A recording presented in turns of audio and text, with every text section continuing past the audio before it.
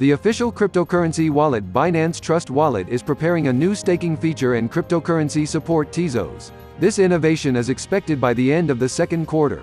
As they say in the official Binance blog, staking involves the act of holding cryptocurrencies as part of the process of running blockchains that use proof-of-stake consensus mechanism. Staking gives crypto holders the ability to vote on changes in the blockchain and receive income for validating transactions. Launching the staking feature also adds opportunities for Trust Wallet to support proof-of-stake cryptocurrencies and other related assets.